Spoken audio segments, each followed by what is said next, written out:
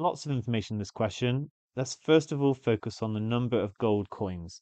So we can see that the total number of gold coins is going to be the total number received by the raiders plus the total number received by the sailors plus the total number received by the cabin boys.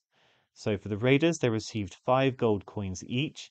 That means in total they would have received 5 R gold coins, where R is the number of raiders.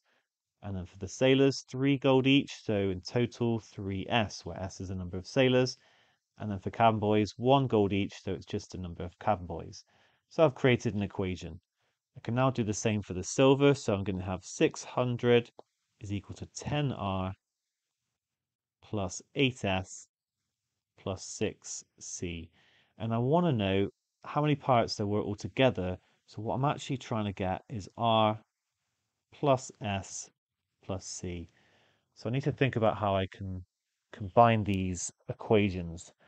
Well,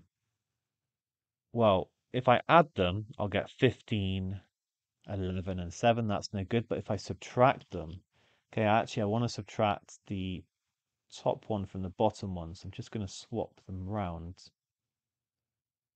because then there's a difference of 5 between each one, and that is good.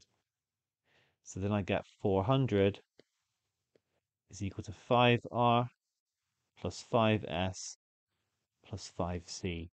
So if I now divide by 5, I'm going to get 80 equals R plus S plus C, and that is the total number of pirates.